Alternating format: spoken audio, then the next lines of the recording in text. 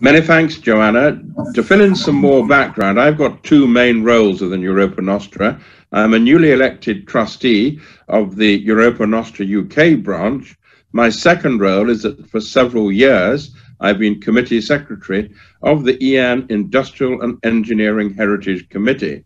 And of course, I'm also an individual member of EN. Today's webinar is linked to the publication of a new book by Europa Nostra, led by the Industrial Heritage Committee, in collaboration with the Krems-Danube University in Austria, with the same title as the webinar, Industrial and Engineering Heritage of Europe. As my colleague Paul Smith will explain, this celebrates the achievements of 50 industrial heritage winners of the European Heritage Awards over the period 2002 to 2020. The new book is primarily intended as an e-book and is accessible for reference or download of the whole book from the publications section of the main EN website, and the link will be in the chat column on this webinar. A very limited number of hard copies will also be available, and again, details of purchase arrangements will be announced on the EN website shortly. So that's enough from me, and I'll now hand over to our main presenter for the afternoon, Paul Smith, the Research Officer of the EN Industrial Heritage Committee and a lead member of the editorial team. Thank you very much, and thank you, Joanna. Good afternoon, everybody. I trust that you can hear and see me loud and clear. Although, if you're all nodding your heads vigorously and giving me encouraging thumbs up signs, I'm none the wiser.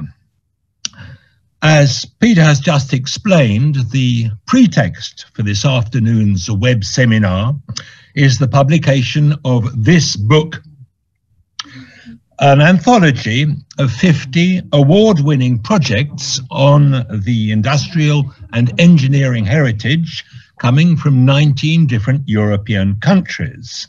A selection then, a sort of top 50 of what might be considered as good practice where this heritage is concerned.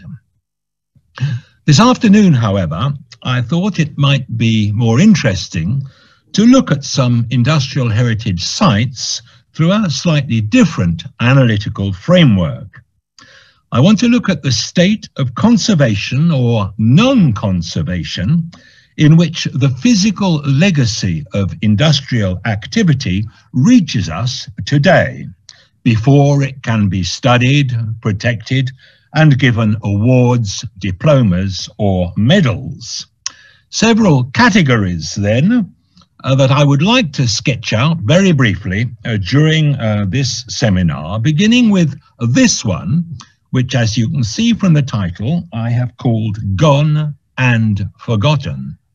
Obviously, it's a difficult category to illustrate, but the picture shows a statistical analysis of industrial establishments in a French department in about 1860, providing the names of these establishments, the type of production they were involved in, the number of workers, the number of steam engines. But that is all it tells us, and there are no addresses so that we can go and look to see if there are surviving buildings or landscapes or machines. They are, so to speak, phantom factories or ghost factories. It's important to note, however, that statistically speaking, this is a well-stocked category. Dereliction, abandonment, fires, floods, earthquakes, wars, destruction to make way for new building, the disappearance of the built physical heritage of industry, as for other types of heritage, is a common fate, perhaps akin to the fate of animal species, where I'm led to believe about 99% of the planet's animal species are extinct today. A second category is gone but not forgotten, and here an illustration which is the well-known Euston Arch in London, which was built in 1838 for the arrival of the London-Birmingham Railway at Euston in London. but which was demolished with the authorization of the then Prime Minister Harold Macmillan in 1961. And according to one of its pioneers, Angus Buchanan, industrial archaeology was born as a result of the public outrage at this wanton act of official vandalism. If London and England was undoubtedly the birthplace of the railway revolution, the motor car revolution, the automobile revolution, was born in France, and in particularly in Paris. And here we have a photograph of about 1948, which shows the huge Renault car factory to the west of Paris in the suburb of Boulogne-Billancourt.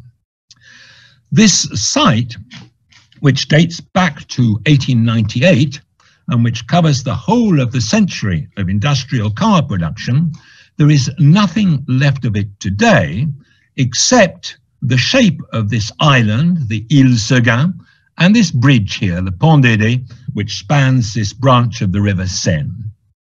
But this factory is extremely well known and extremely well documented.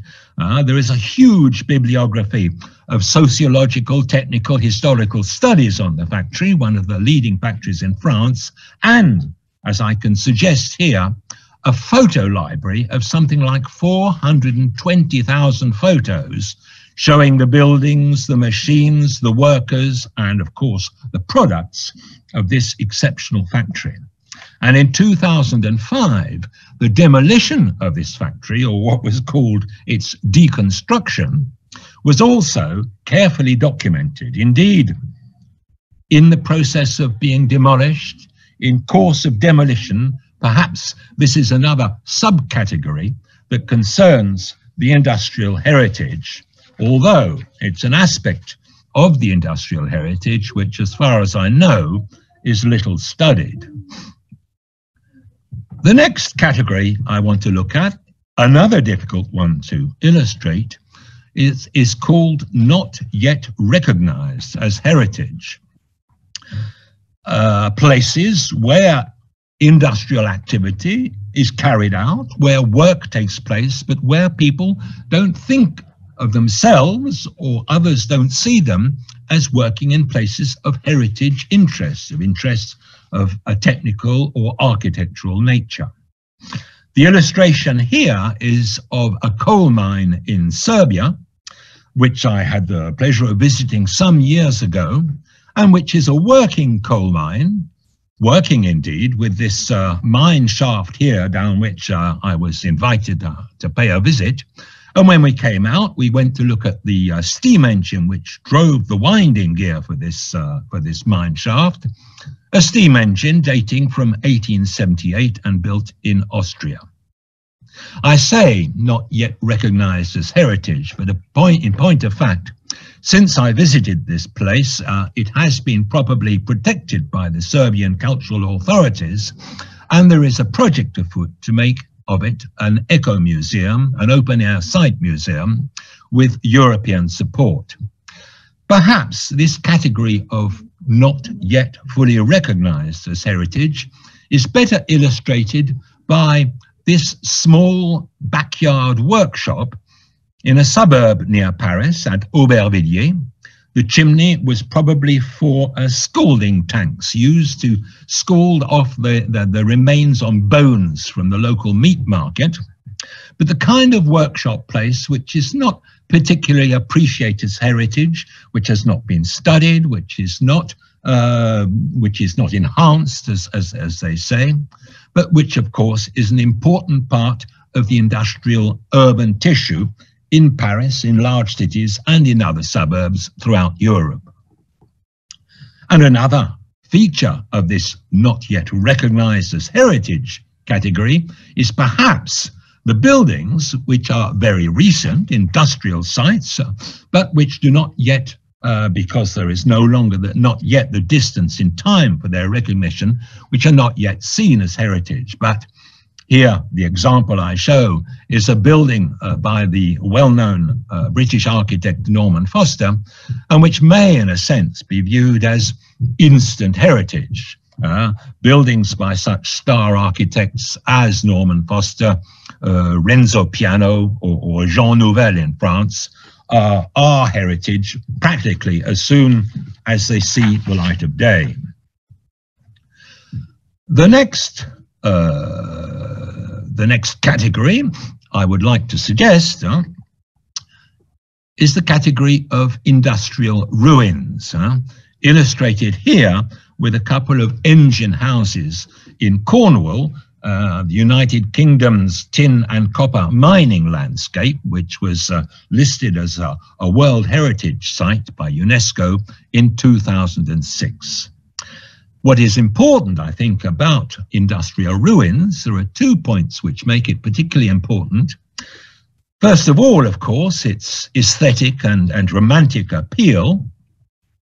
Ruins, industrial ruins, appeal to photographers, to filmmakers, to the makers of video clips, and there are any number of books that are published these days on abandoned places, abandoned ruins, the ruins' secret places, and so on, and the internet is full of such places. And these places appeal then to our sensibilities, and they sometimes inspire as well historical research. We want to know what took place before these places became ruins. And also, it is a fairly characteristic state for the industrial heritage to find itself in. Another example here, less well known, a railway roundhouse near Berlin. But this characteristic state for the industrial heritage is, of course, one that cannot be sustained. It is not sustainable. If the building is given statutory protection and preserved and restored and given new uses, it will, of course, lose this romantic decaying appeal that it has. And, of course, if it is left alone, sooner or later, it will return to dust and rust. These are places, incidentally, which, as you know, are very frequently places of street art, of graffiti art, although not all of it of the quality of Banksy. Another ruin here, but this is a ruin which is preserved, so to speak, as part of a museum. It is a remarkable site of cement works, which cascades down a mountainside in Catalonia. At the foot of the works, there is a proper museum explaining the production, the industrial production, and the uses of cement, of Aslan cement. But the ruined factory itself is left as is. A solution which has also been used at the well-known Völklingen ironworks in Germany, one of the earliest sites of industrial interest to be listed by UNESCO in 1994, but where there are parts of the site which, once again, are being left just to be overgrown with vegetation and to disappear over time with rust, which, as we know, never sleeps. In France, there is a similar project to let nature take its course on this fairly remarkable coal preparation plant, a coal washery near Mont-sur-les-Mines, dating from the 1920s. It was originally given statutory protection as a historic monument in 2000, but no solution has been found for its preservation or for its conversion. And indeed, inside the building is no more than a machine. A lot of 20th century industrial archaeology and industrial heritage sites are in fact machine buildings or building machines, which it is very difficult to transform into universities or hotels or whatever. So this is the category of ruins. And once again, I think it is an important category for all of us who are interested in the industrial heritage. The next category is a much smaller one, and I would say it is rather special. It's replicated industrial spaces. What I mean here, a bit like the French architect Viollet-le-Duc, who would restore buildings to a state that he thought they ought to have had, rather than the state they might have had, a replica, such as the spire on Notre Dame Cathedral, of a heritage which in fact had never existed. And now in the field of industrial sites, of course, this is very rare, but some of the mining sites, and this is a mining museum in the north of France at Léwarde, if they want to show us what underground galleries were like, how they were constructed and reinforced, and how coal was extracted from the coal face, they have to build surface buildings. It is now, in this particular coal mining basin, it is now impossible to do underground visits, but overground ones can be organized in order to explain features of the coal mining industry. And this is the building, as you can see below, where this gallery, where this exhibition gallery is housed today. It's possible too to think of one of our prize-winning sites published in the book, which is the remarkable ship designed by Brunel, the Great Britain, one of the first ocean-going liners with propulsion, where the story of its recovery and transformation into a museum is a truly remarkable one, well worthy of all the prizes one can imagine, but where much of the structure today, apart from the iron hull of the ship, is a replica, a model, a full-scale model, such as the machine here, the steam engines which drove the propeller, and where it is very important for visitors to make it clear that this is a replica, this is not the original. Otherwise, it is possible, and in some sites this does exist, it's possible to fall into what we can call fake heritage. Only a small category then. A much larger category is the category of reused industrial spaces. And indeed, from the emergence of the interest in industrial architecture and industrial sites, which we can date in Great Britain from the 1960s, and in other European countries probably from the 1970s, the idea of what was called adaptive reuse was one of the main ways in which former industrial buildings could be preserved, that their values of showing what workplaces were like formerly could be kept, even if the machines, more often than not, had already disappeared. And indeed, adaptive reuse is generally applied to industrial buildings which are long since been emptied of all their machinery. This is a precocious example in France. It was a late 19th century textile mill, the Leblanc mill, and which was transformed into social housing in about 1980 by a well-known team of French architects, Robert and Reichen. Reusing old industrial buildings is, of course, part of a long history of reusing old buildings. There is nothing particularly novel about a built monument receiving a new occupation. One has to think only of townhouses becoming ministries or royal palaces becoming museums. But during the 1970s and 1980s, obviously, of course, where the industrial heritage was concerned, this approach, adaptive reuse, came to be seen as one of the main ways of preserving something of our industrial past. And since the 1980s, this approach of taking care of old buildings and finding new uses for them which do not destroy the messages that they can transmit, this has also become an advantageous kind of policy where environmental considerations are concerned. Obviously, keeping an old building and restoring it to new uses with new economic viability is a key way of keeping our industrial heritage, and one that has become very important.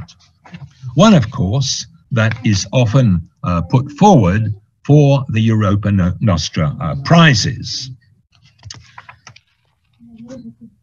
Here, another example, still within this category of adaptive reuse, the remarkable Rotterdam factory of Van Nella, which was involved in the production and conditioning of colonial products such as coffee, tea, and tobacco.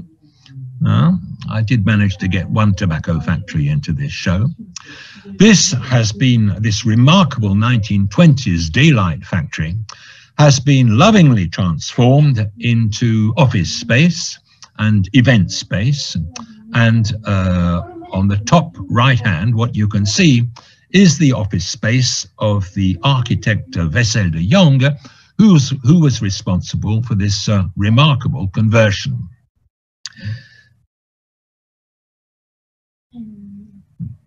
Office space is a fairly frequent new use for old industrial buildings. And here we have a couple of other of the sites which have received awards over the last 20 years and which feature in our recent publication. Here on the left at Tilburg in the Netherlands is a former railway maintenance works which has been restored in order to house an event space and a cultural centre, and I believe a library.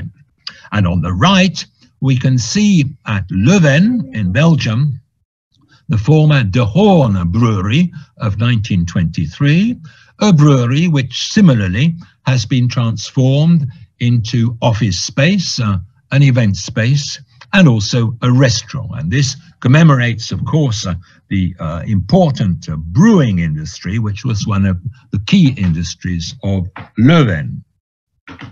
Former industrial buildings often lend themselves to their use as university accommodation.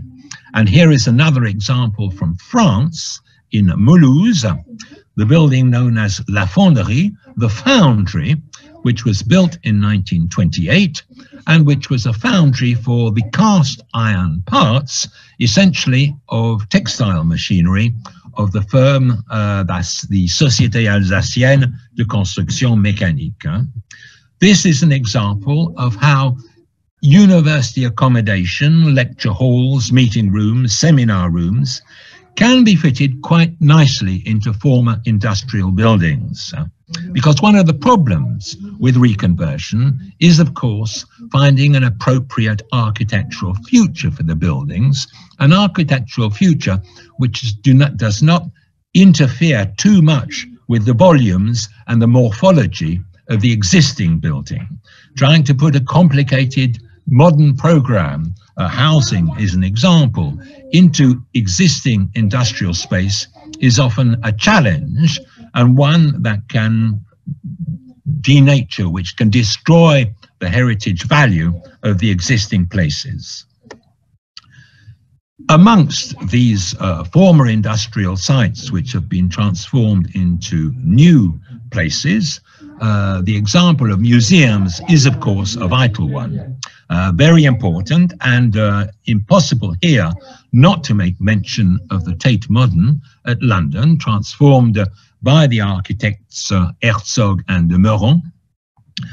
A building dating from the 1950s, not that old. In point of fact, my uncle, who was a civil engineer, actually worked for McAlpines on the building of this power station.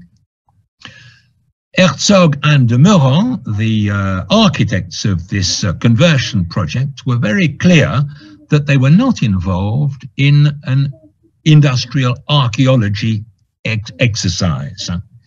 And in point of fact, the magnificent space of the turbine hall on the right, which can receive large-sized or environmental works of art, there is nothing to remind the visitor today of why this huge space existed.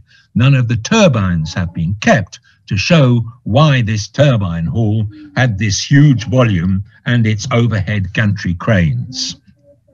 This, of course, is one of the problems in the reconversion operation, is preserving pieces of machinery or pieces of structure which help explain to visitors why this building has been kept and what its industrial past involved. Another poor example, in my view, is the well-known Musée d'Orsay in Paris, a former railway station dating from 1900, but where visitors can leave it today. It's now, of course, the Museum of 19th Century Art. Visitors can leave it today without realizing that it was a former railway station. Another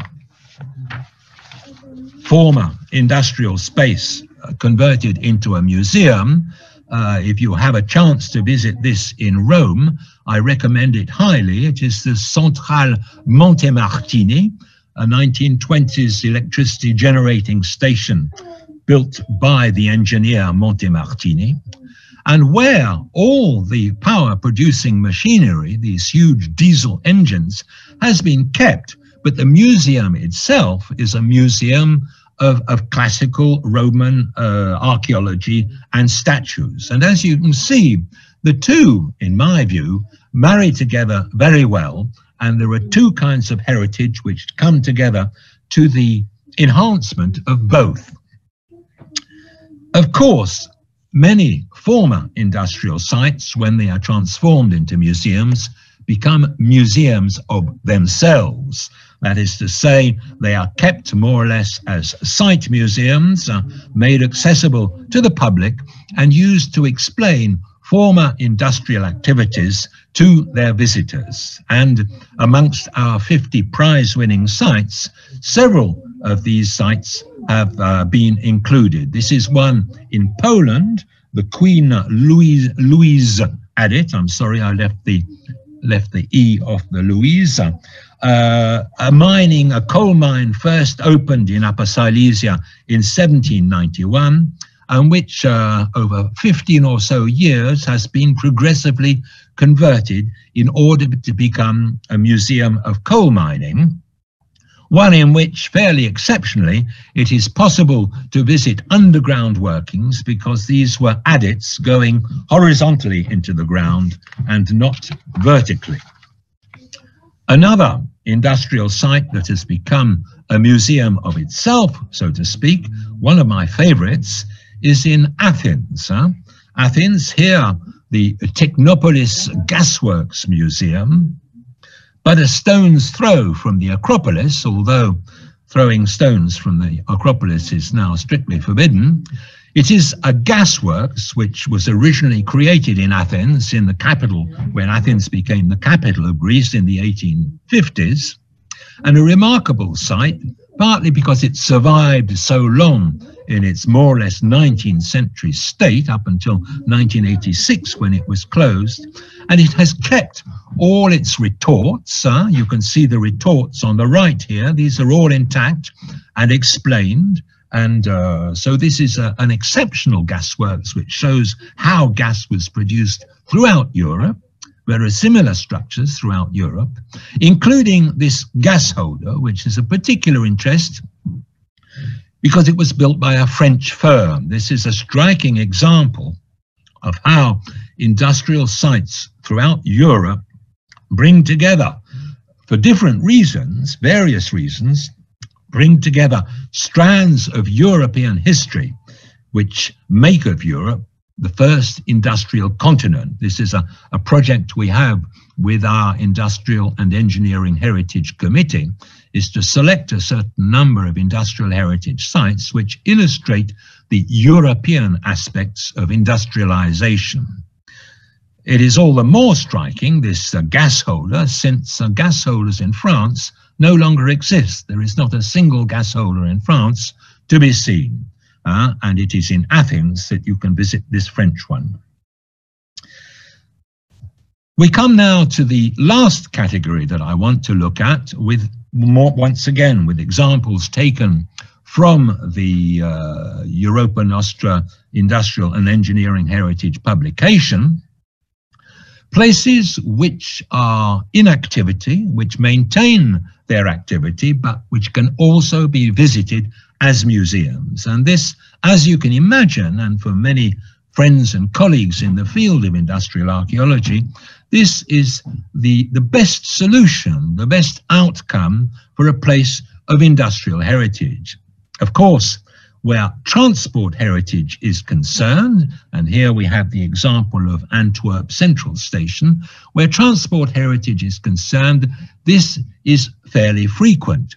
Amongst the prize winners, we have the high-level bridge at Newcastle. We also have Glasgow Station, and here Antwerp Central Station, which was built at the beginning of the 20th century, a real railway cathedral, which was transformed into a through station by digging underground levels for high-speed 21st century trains, whilst whilst retaining and enhancing the surface levels with their extraordinary decoration.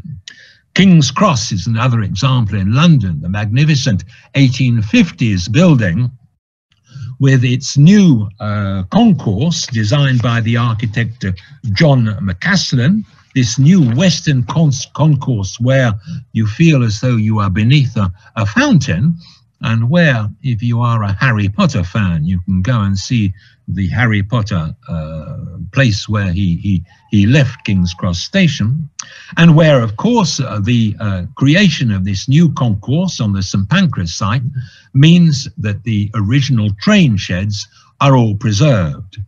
An example of how railway stations throughout Europe, and in particular the mainline stations in capitals, are preserved and have become places which attract passengers, but also visitors who can appreciate the history of the places as they pass through on their journey.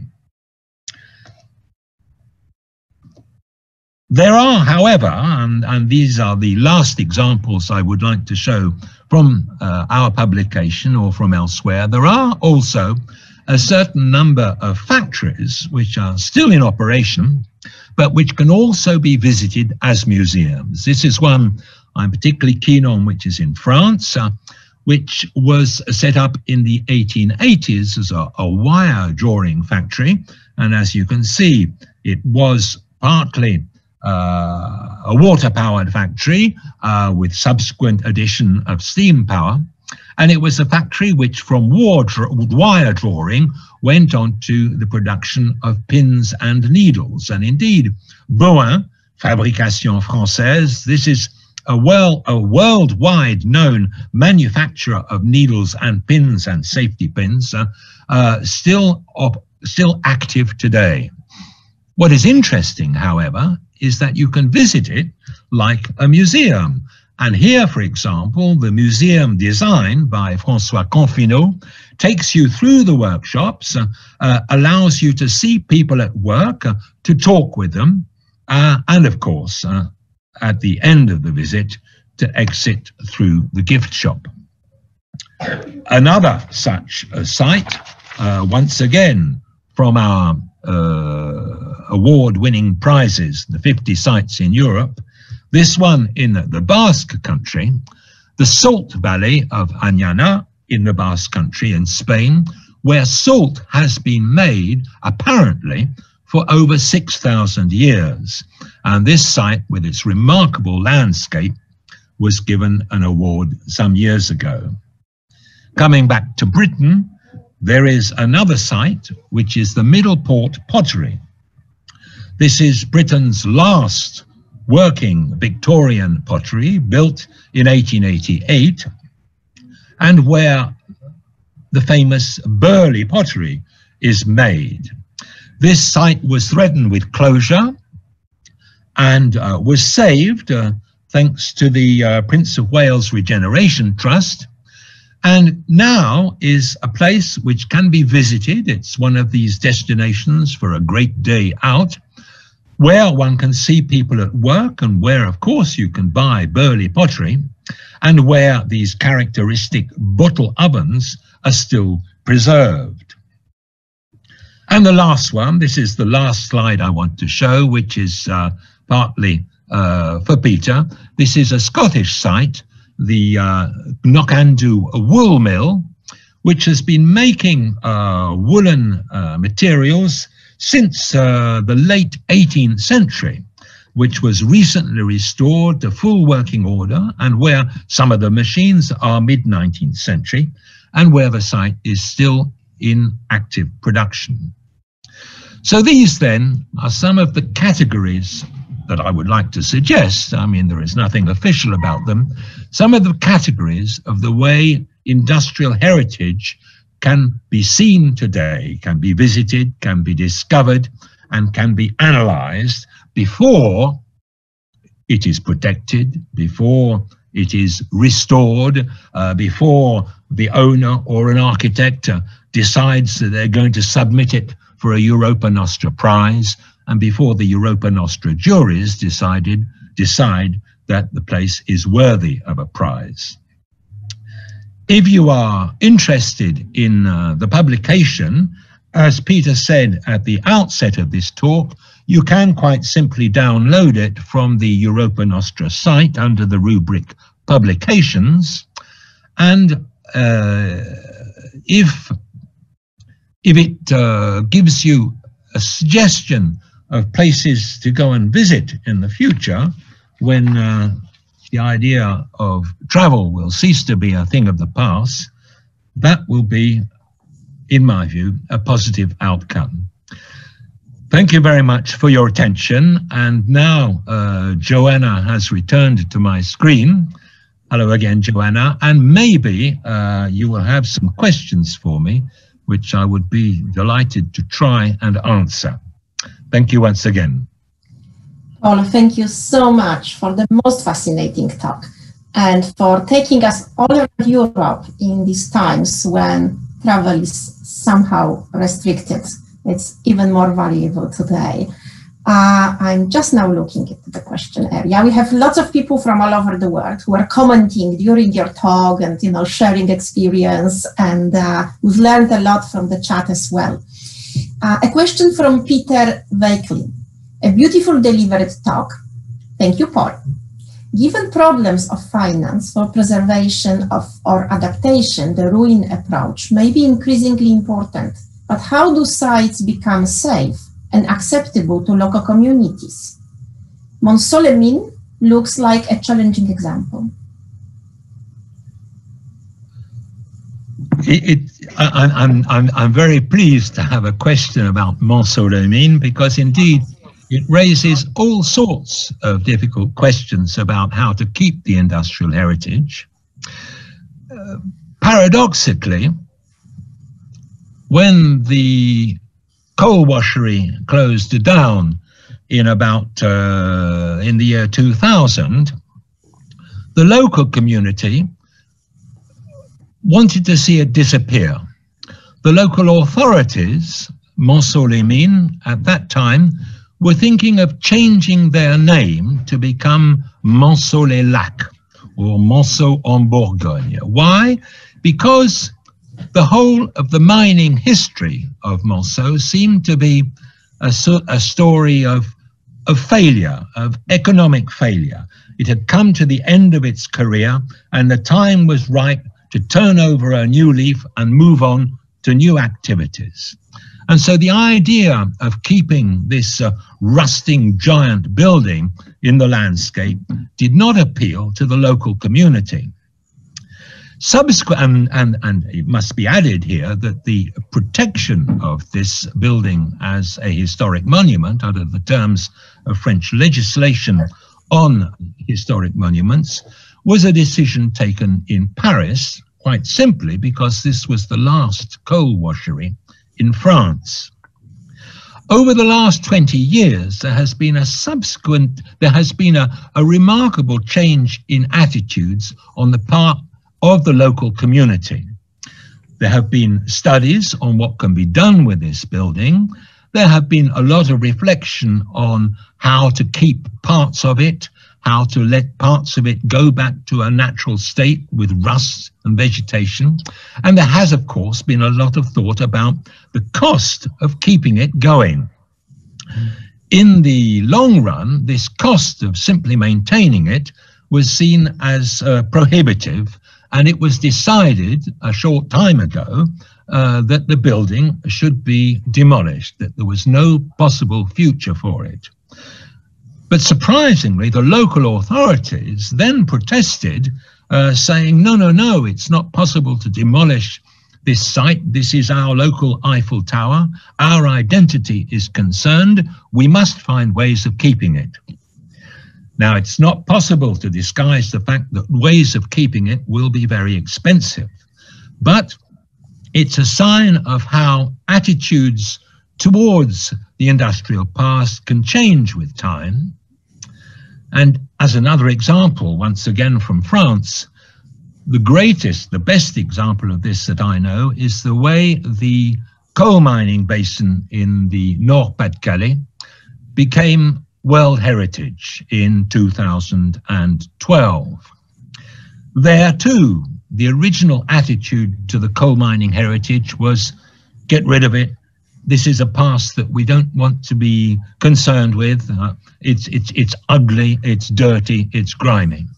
But gradually, partly because people started talking about it as a potential World Heritage Site, the local population began to find pride in it. They began to realize that this was their identity, this was their past, and if they lost this past, they would lose a vital part of their identity. The Nord-Pas-de-Calais mining basin, unlike other UNESCO sites, has not become a major tourist destination, but it has certainly changed local attitudes. And I think over the past 25 or 30 years, attitudes overall towards the industrial heritage have evolved in a positive manner. I don't think throughout Europe today that the idea of keeping old industrial buildings for their value, for their industrial and technical and architectural value, nobody finds this a surprise anymore. But you are perfectly right. Financing the maintenance and keeping of these buildings, particularly the rusting industrial buildings such as the Lavoir de Chavannes, is a tremendous challenge. And one Lavoir de Chavannes in France is quite enough. Joanna, another question. Thank you, Paul. We have more and more questions. Obviously, people have been so inspired by your talk. A question from Evelyn Miner. Thank you for this clear presentation of different categories of industrial heritage, Mr. Smith, and for the organization UN UK. I was wondering if you have a particular stance towards complete reversibility of contemporary architectural additions to industrial heritage sites.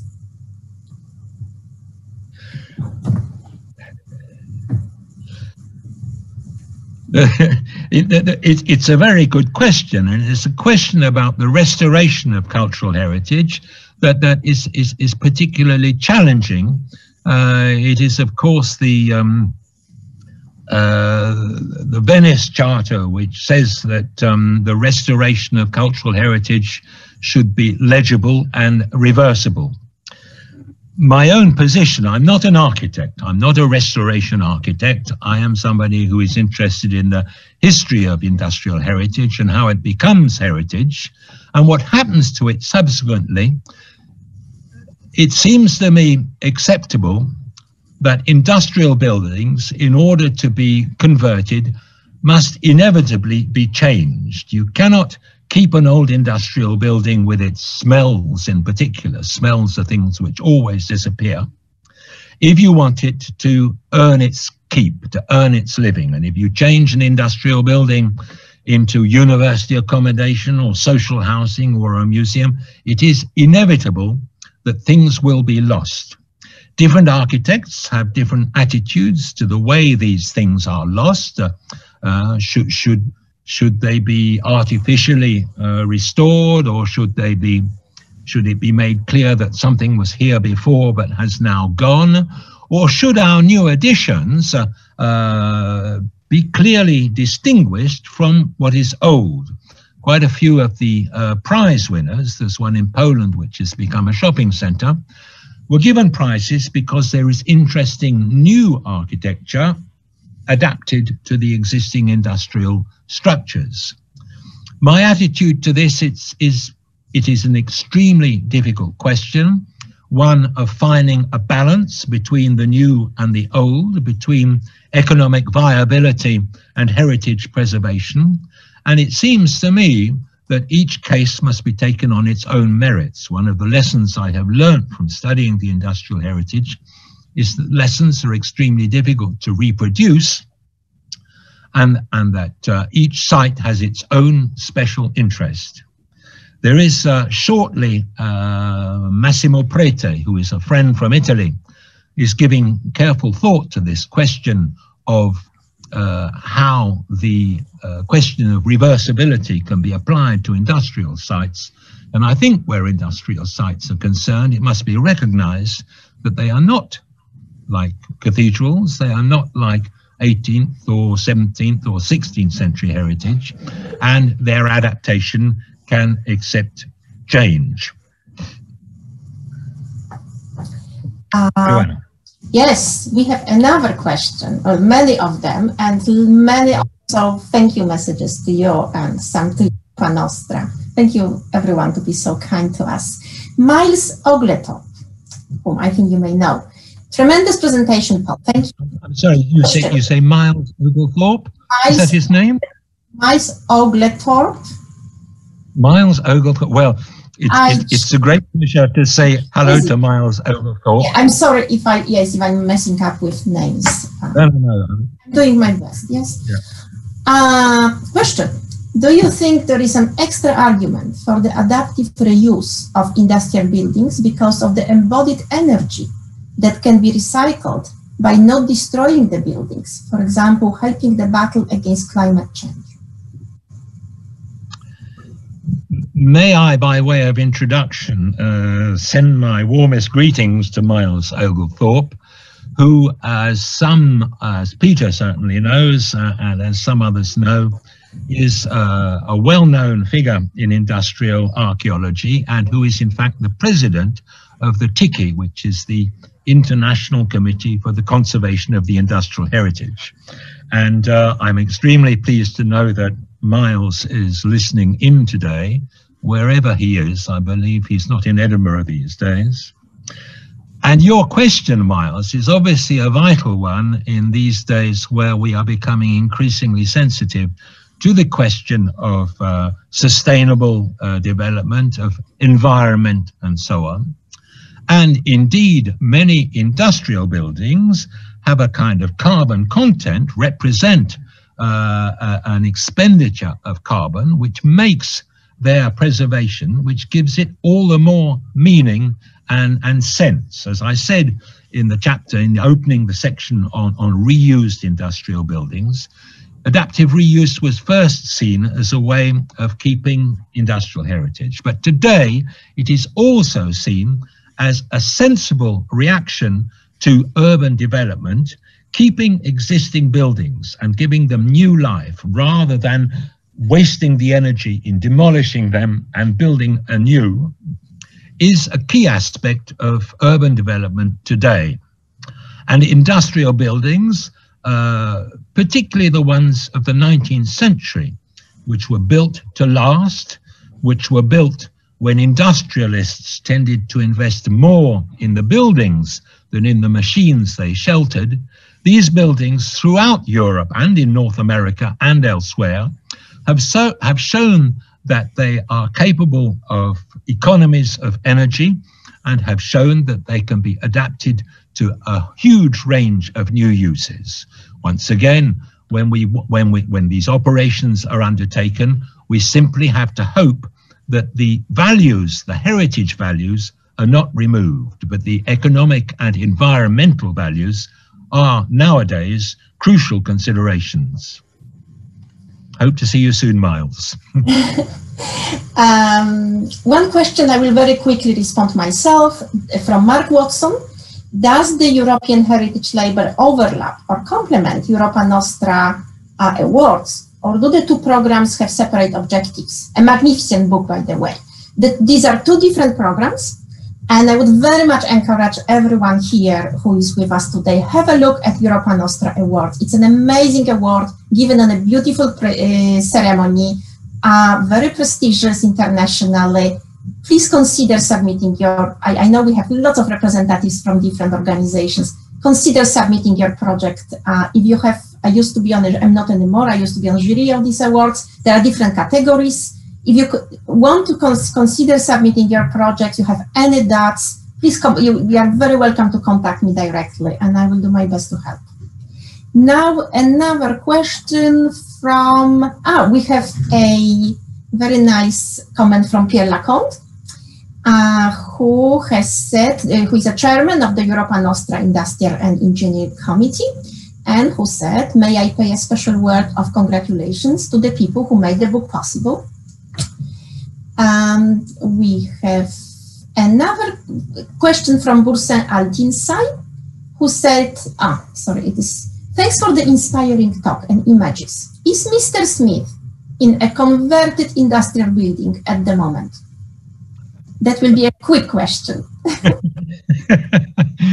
I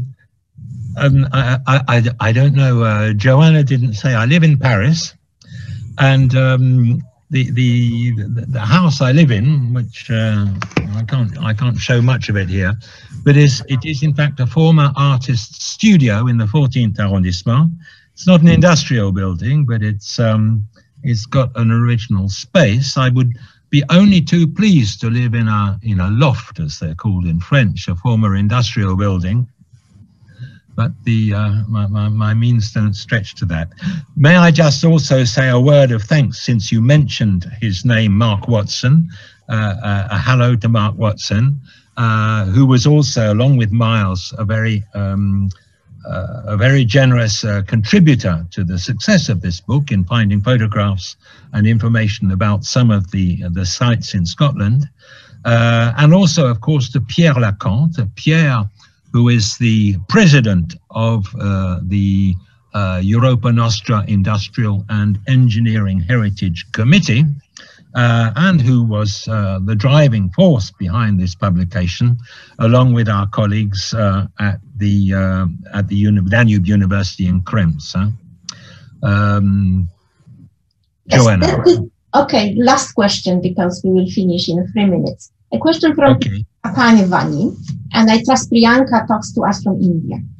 Thank you for the interesting lecture. I visited the Tate Modern Museum in 2013 and wished there was more about its industrial past.